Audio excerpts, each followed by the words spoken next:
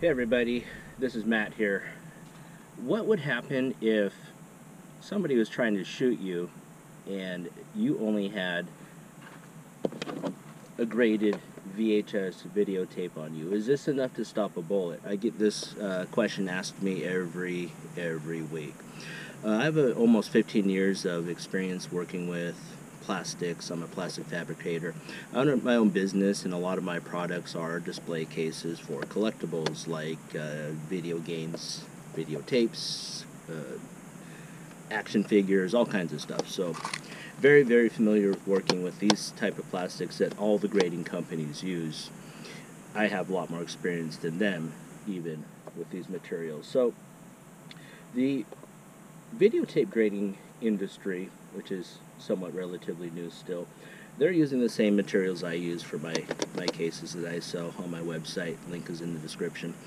It's about an 1/8 inch acrylic cell cast, and not acrylic by nature is not impact resistant. If you drop this, it will shatter, it'll break, it'll chip, and if you've ever gotten any shipped back to you broken by a grading company, damaged, that's why. It's because acrylic's pretty fragile against impacts. But again, having said that, is this still enough to stop a bullet? So here's what I did: is I made two cases, this one and the one downrange there. So we're going to test it out. So for the first scenario, we're going to pretend that the armed assailant doesn't know a whole lot about handguns, and they're trying to chase you down with a .22 long rifle. This is a Mauser M20 cheapy gun. .22s, if you don't know, are the very low end of the spectrum for caliber size. Very tiny bullets. Still can do a lot of damage if it hits a body. Still can be lethal, but odds are it's hard to stop somebody and put them down with a .22 caliber. But we'll see how it does, at least up against the videotape.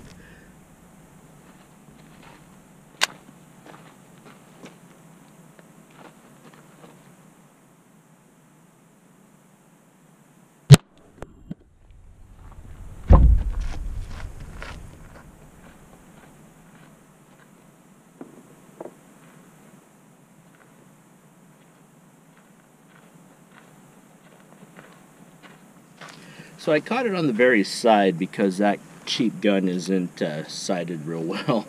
But I did catch it on the side here. It did go all the way through the front panel. It went through the front of the videotape. It went through the side, and then it came out the back.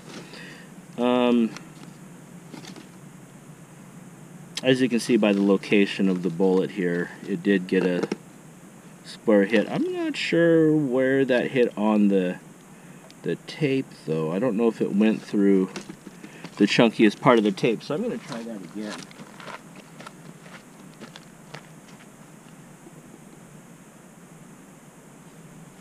I'm going to try that again, see if I can move the point of aim over a little bit. And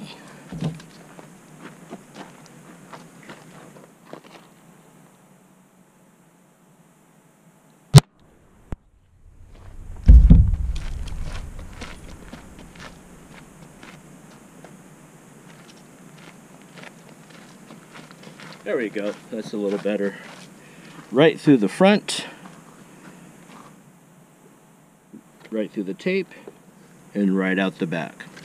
So, can graded VHS videotapes save your life against a wimpy .22 long rifle bullet? No, they cannot. Do not rely on that. Now people can stop asking me.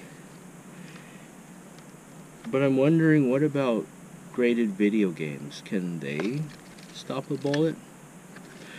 That's an interesting question. We might have to revisit that. But for today, that's all I got. Thanks for watching.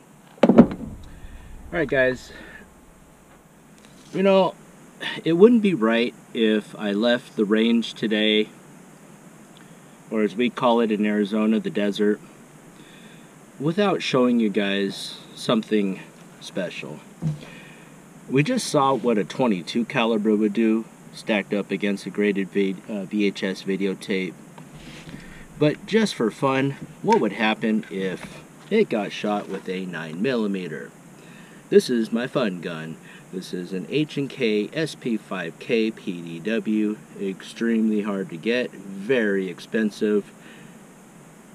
So I kind of want to shoot it at this second tape I have and just see what happens.